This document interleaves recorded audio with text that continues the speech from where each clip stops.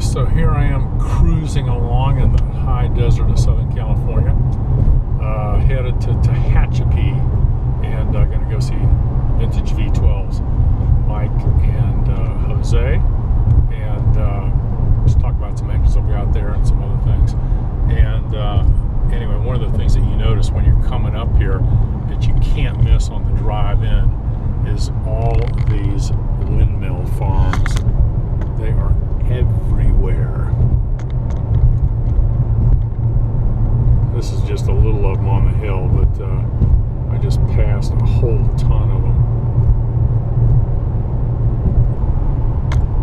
Got a nice little pass here.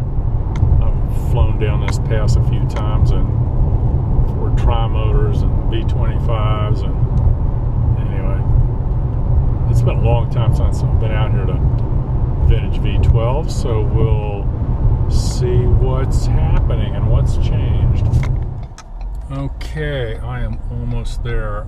My GPS took me to a church in the middle of town, so I just called, talked to Jose, and I think I know where I'm going. That is the end of the Tehachapi Airport runway right there, so here we go. Goodrich Business Park. These guys are supposedly down at the end. I got a call about 15 minutes ago. Mike is stuck in traffic trying to get out of LA. There was a fire and they had everybody stop, and he's trying to bypass the way I came up. But anyway, that's what's happening, so we shall see. I have not been here in years, so I really don't know where I'm going. Alrighty, I believe this is it. I have not been here in forever. I don't see a sign, but I see a Merlin, and I see a Jose. Alright, Camposado! I think I'm at the right spot. There we go. Okay, let's go check out Vintage V-12s.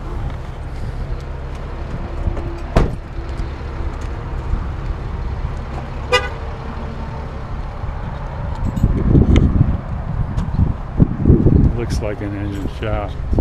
What's happening? What's happening? He already has the ones over there. Yeah. So those will be ready to go. How you doing? Good to see you, Jose. What's been happening? Well, we're just plugging along. How long ago was since I was here? It's been quite a few years. It has been. Yeah, a lot of run to the bridge. Yeah, we got a lot of stuff going on. Well, good. So Mike's stuck in traffic, and I thought maybe he said maybe get a little bit of a tour or something of the shop. Yeah, that'd be great. I'll show you around. So this is all where you do all the V-12 stuff. This is the main shop. Okay, and basically the way it works is each one of these racks is one engine. So we're working with 16 engines right now. We have 16 engines in the works. Oh my God! And then we have 10 engines in the warehouse, which is a backlog. Yeah. As we finish one up, we tear another one apart, bring it in here. So as you can see, engines on all different stages. Oh my gosh! So heads and banks for a Merlin? Yeah, this is for actually this one's right here. This and that is a set for a Mosquito. Oh really? That is going together for that will be number 4. Well, I think it's for Rod Lewis. Oh yeah, Lewis. I saw it. I was down in New Zealand in April. Yep. I'll be darned. So is this a 114? No, these are actually Merlin 25s. Merlin 25s, okay. Merlin 25s. That's the way it came in. Huh. So we have this one for that. 421, 422. We're doing for Spitfire for here in the States. We're doing another one for England, and we're doing 2 Bush-ons for the guys in Australia and New Zealand, but are being done in England as well. What are these cylinders down here? These are Allison. Oh yeah, there we go. Okay, they look Allison. different. Yeah, this is actually for the P63? P40. P40, For okay. P40. Yes, we're doing right now 3. We're doing one for Texas Flying Legends, which is this one, and then we're doing one for Rob Collins for his P40. and we're doing another one for a P51A model. God, if only the Brits had done the roller bearings. Yeah, that's definitely the way to go. Yeah, once these things are adjusted and it just goes. Yeah, see on the Allison, when the cam goes around here, you see these little roller bearings right there. So when the lobes go around, makes the valves go up and down. On a Merlin, it's metal to metal, and sometimes the hard chrome will chip and stuff. So. Yeah, it makes a big difference on it. Wow. This one right here is one of the engines for the Bouchon.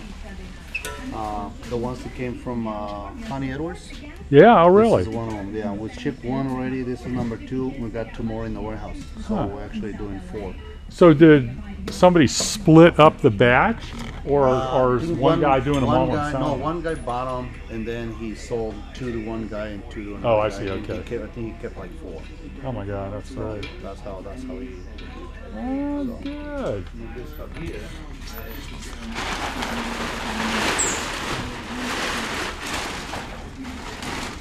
This one is for Mustang for Germany.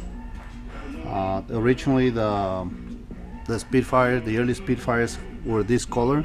Is there any way to turn the radio on? Matt. Awesome, thanks. And then we did he saw the engine when we finished it, and he liked the color, so he said I want my engine to be the same as the Spitfire. Good. So that's what this came into. And that's the actual engine for those heads they're going to be building for the Mosquito. So that's the actual engine. Awesome. So this is a supercharger for it, and of course this is the ones for this one. So everything comes apart all the way down to the bare studs, and then we start building them up. So where do you do like the cylinder honing and all that kind of stuff? You know, grinding the valves and. We have we come this way. This is where we do the honing. Oh, there we go. Okay. Go in here and we just hone them out, open them up.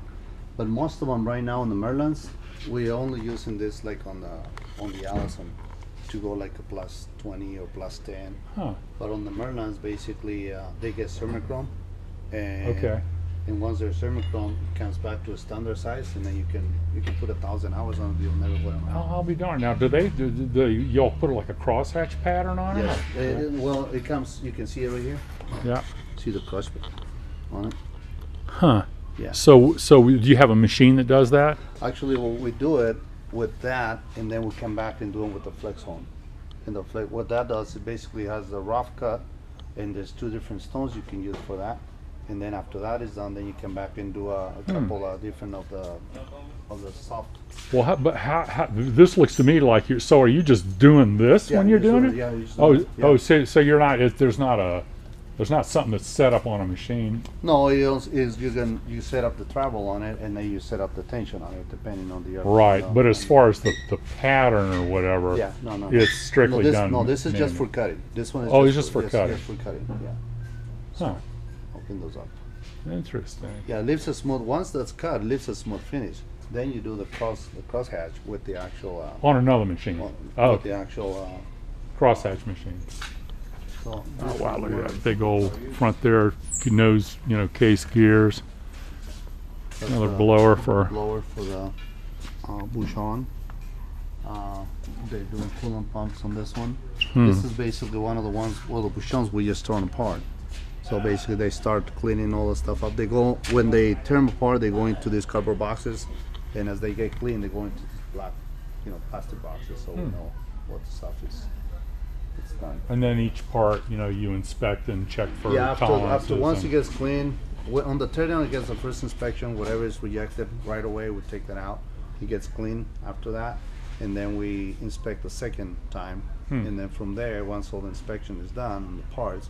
Then it goes into Magnaflux. Once they get through Magnaflux, then it's ready for the main assembly. Then the final guy does another inspection. It's interesting. Kind of a little blower thing for the pump there. Yeah, these are the later pumps. The later pumps actually had like this, and the other ones had more like almost like the impeller type. It just didn't have. It wasn't enclosed like this one. So. Cool. These are the coolant pumps. So And this is Oh, man, that's a accessory gear case, I guess, or whatever.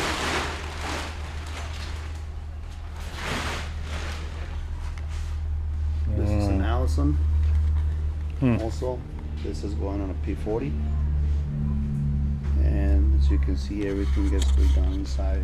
Now, is anybody doing like the the earlier Allisons on the P40s, like what they originally would have had? Just a few guys. Just a few Just guys. a few guys are actually doing it, where they actually come in and say, okay, I want dash 91 or 93, whatever the case might be, depending on Right. the P40 they're working on.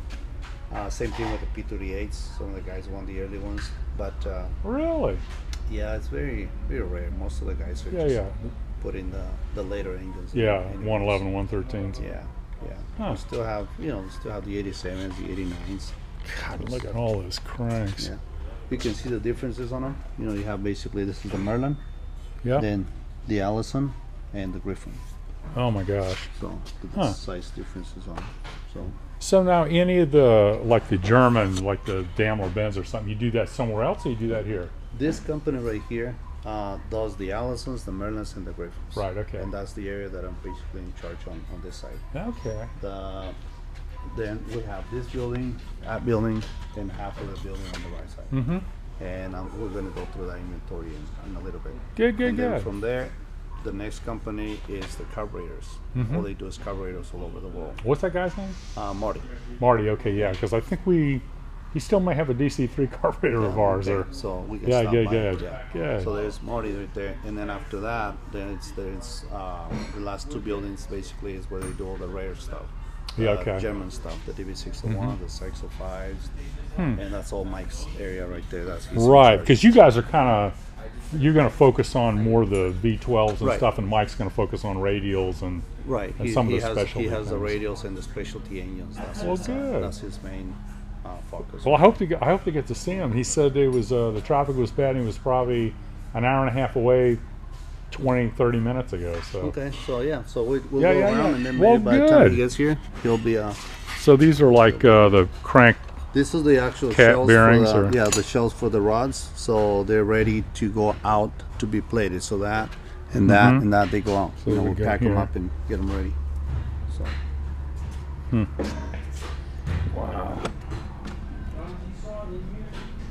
All sorts of pretty cool parts. There's a camshaft. See, is that a Merlin cam? Or? yep, the Merlin Cam. Yeah, so the valves just hit right on there, and the Allison's got the roller bearings that go around, which is a little bit nicer design. But so I know early on in the early days they were having some of the cam things were chipping and stuff. So did they come up with a fix on that, or did Yeah. Jack Roush do something about? No.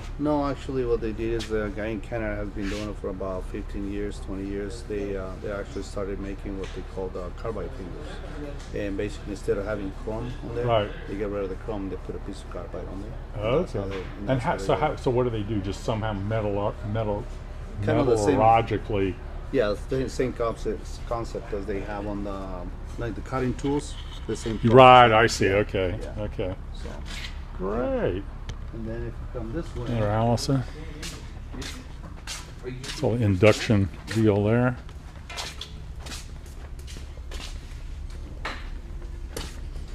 After cooler radiators. and on this side we have all the parts inventory here and upstairs, and it's all computers, new old stock parts basically. Uh-huh. Just there. Hmm. We have one here, and on this side. Oh wow! All the way up. Oh my gosh! And this side is where we test the magnetos. So Mm-hmm. basically, there's a magneto that comes in, and not happy, we have a way to test them, run them, Hmm. and figure out if there's anything wrong with it. Well, pretty much everything here is all 12-cylinder. Right. Right. Anything that we have in this shop is it says the Allison, the Merlins, or the Griffins. That's pretty much all we do. How often do you get a Griffin come through? We're probably doing a Griffin right now every other year. Really? Okay. Yeah, we're actually doing, right now we have 2 in the works. Have 2 Griffins that we're working on. So. And speaking of Griffin, there it is. There we go. Well, it's got a short little nose case on it. Is that, does it still have a gearbox? The gearbox for all the drives. Yeah, no, for this. I mean, is this is it. This is. Oh yeah, okay. Yeah, this is it right here, and then the propeller goes. Yeah, right. Okay. Yeah. So this one, we're waiting. We did a test run on this one about 5 years back, and they're getting ready to put it on the airplane. So they send it back so we can redo the carburetor, and then put it on the test and make sure everything is happy, and then. This for a Spit? It's for a Spitfire, yeah. God, I've got one of these and these Spitfire Griffins are rare, aren't they? Yeah, this one's getting pretty scary. Especially, I mean the 57, 58s are all over the place, but this one's for the Shackleton. The Shackleton ones, those are incredible, but this one's are pretty hard to come by. So great. All right. Yeah, we got just got more parts.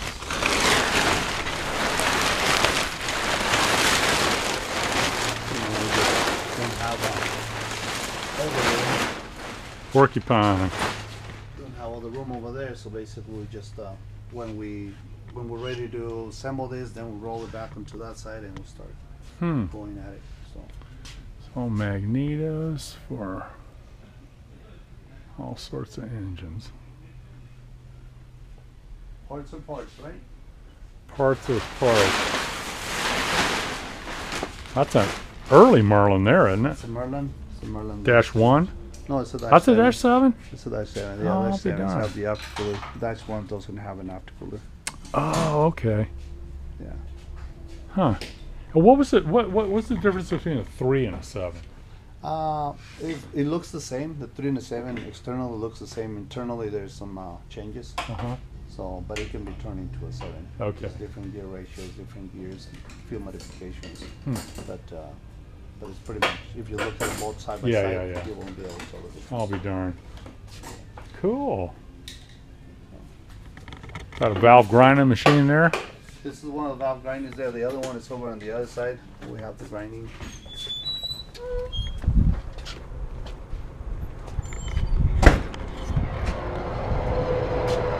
It's a test truck. We pretty much have everything that we need. We can run.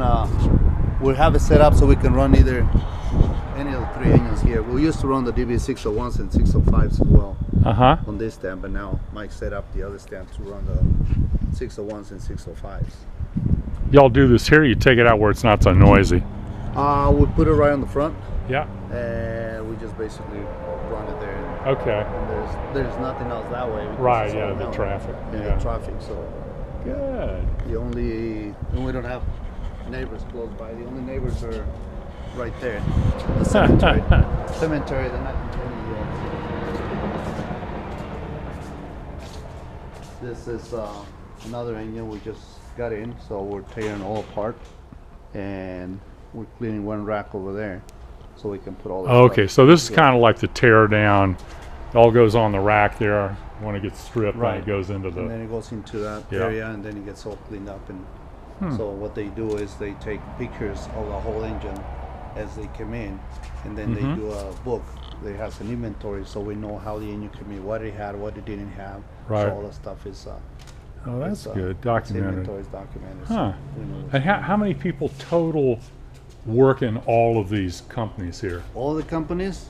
Oh, in all the companies we probably have between 30 and 35. Really? Okay. Yeah. Huh. So in this company we have 12. 12, 13, 14 with the N and I, running the office. What is that? This is a